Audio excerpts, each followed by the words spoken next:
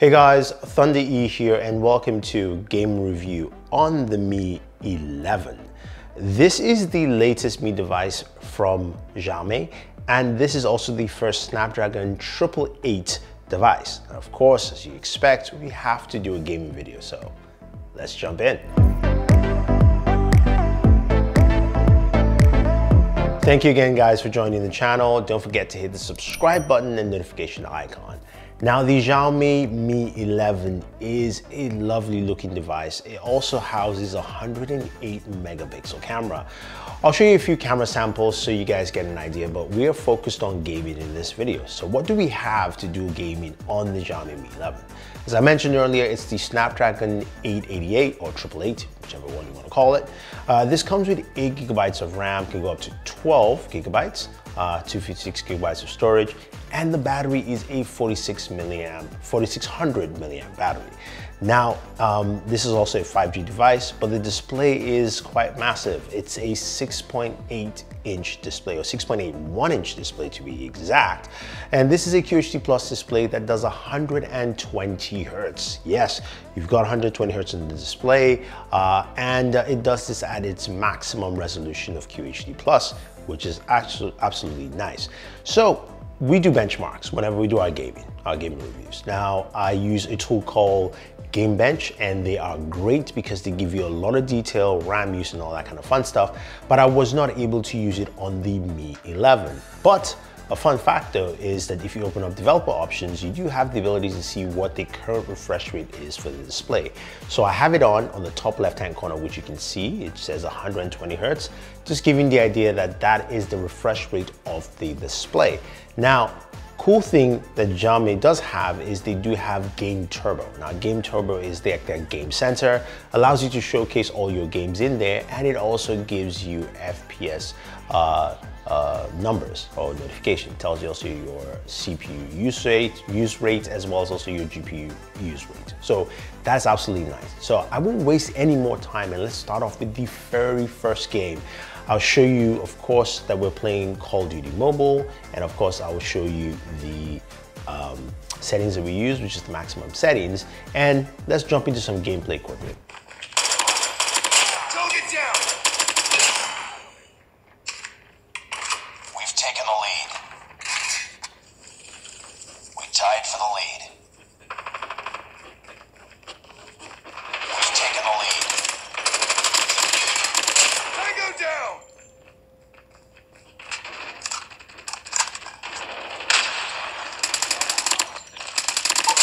Recon ready for deployment. UAV online. Inside.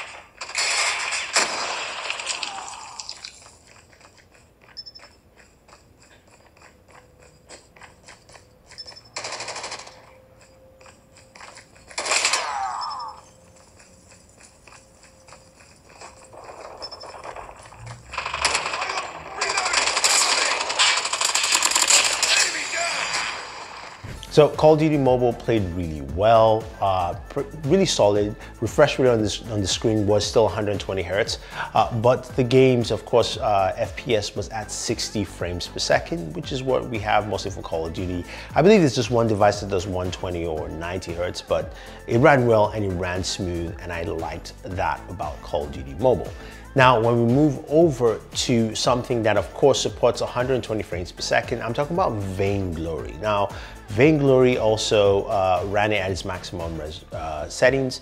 And what I liked about Vainglory here as you're watching the gameplay is that it ran really smooth, very butter smooth. That 120 Hertz really comes to play. But when we check the FPS in the game, this is a little bit different. Vainglory is running at 60 frames per second, not 120 frames per second, which I suppose this has to do with an update of the game, at least for this system here, because as you know with Android devices, it depends on what phone you're using at what time. So I don't think this is long, but I think Vainglory will be updated to at least support 120 frames per second. Now, of course, you guys are big PubG fans, and you know we had to run PubG on 2 different settings. So the first one, which I'm going to show you a gameplay clip, is at Ultra HD Ultra with anti-aliasing on. And you can see on screen it says 90 Hertz because That's what the screen is showing, the refresh rate at that point in time. And let's check out some gameplay on PubG Mobile. The blue team has scored for the first time!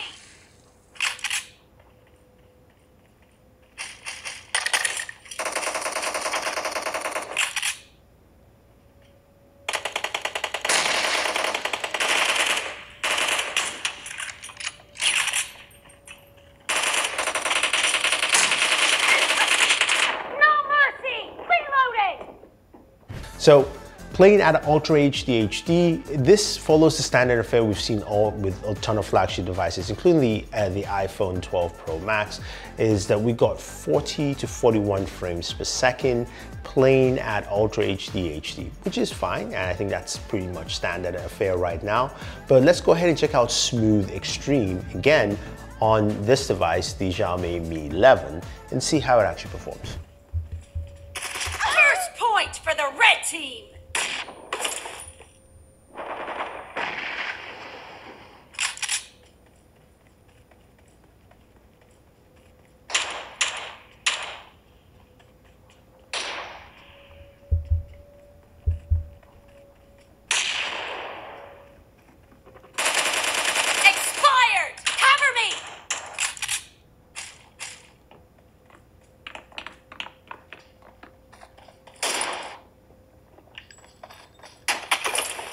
So Smooth Extreme comes in at 60 frames per second. So that is good to see. And it also falls in line with what we've seen with other devices in the past. Now, finally, the game that a lot of people, of course, want to see is Genshin Mobile. Can it run effectively well at 60 frames per second on an Android device? Well, we fired it up. Of course, our screen refresh rate is still at 120 Hertz. It's just gonna be that. And we have the highest settings for Genshin Mobile. So let's go in, jump into some action, see how it plays, and then we'll look at the FPS for the game.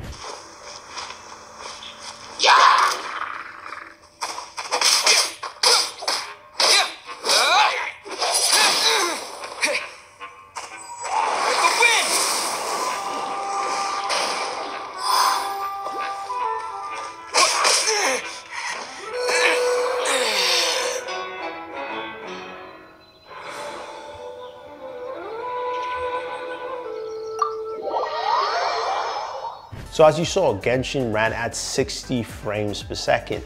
There were a few times where there were a couple of hiccups, again, this is why I like using Gamebench, because it lets me know with the variation and stability of the FPS rates. If you want to use Gamebench, definitely use the link down below to check them out. But Genshin Mobile definitely ran well, and it ran well enough to run at 60 FPS. And I think overall though, you find some really good performance of this device. Now, when it comes to temperatures though, it's something quite interesting. When I was playing PubG Mobile, the temperatures at the back of the device, while scanning the back, was about 99 degrees, and the front of the device came up to about 102, 103, so it was much hotter on the screen. The device still did feel much hotter than I would expect. I don't know if they have any special cooling on the Mi 11. While when I played Genshin Mobile, which of course is a game that overclocks as much as possible, it ran at 107 degrees, so it ran really warm all the way through, and it felt really warm as well. So that's also something to be implied. Now, some of you asked me about battery life and battery performance. I would say so far it's been good. While gaming with this device. I haven't actually had it connected to a 5G connection or even to LTE. So again, this is just based off Wi-Fi performance, and it's been pretty solid. The speakers are nice, and the speakers come out really well. Now, when it comes to the camera, definitely go check out other videos for the camera. I know Marquez dropped a video.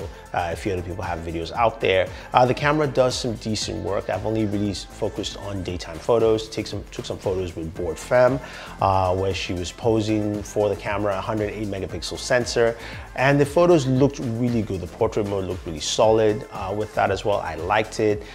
Definitely check out her channel. She's got some stuff that she just dropped on the Galaxy S21. Go check it out and see what she has. And also some front-facing photos of myself, which you guys can see and just pass by. But in terms of gaming though, the Xiaomi Mi 11 is a solid gaming device. One more thing, because I know you guys like to see this. Some of you will probably be wondering about benchmarks. Now, when it comes to benchmarks, speaking of Geek Benchmark 5, we've got a single core performance of 1126 and a multi-core performance of 3,539. So that is pretty impressive. A big jump from last year from any of the 865 or 865 plus devices. So that's pretty cool to see. Anyway, I like the Mi 11. This device though is not available currently, at least in the West, aka US or Europe, so it doesn't have Google Play yet. I did have to sideload in there so that I could actually install the games that I played. But when it does become official released worldwide, if you're looking to pick this up, I think it's a solid device in terms of gaming, and its price point at $739, that's how much I bought it for. I bought it from 28 Mobile and they were pretty fast at shipping, so big shout out to them. This is pretty solid to use, and also again, it's 739 bucks, so really can't go wrong. So if you have any questions or any comments on the Mi 11, let me know. I'll try and answer them for you. But gaming performance for me has been great. Don't forget to like, share, subscribe, and always enjoy your entertainment.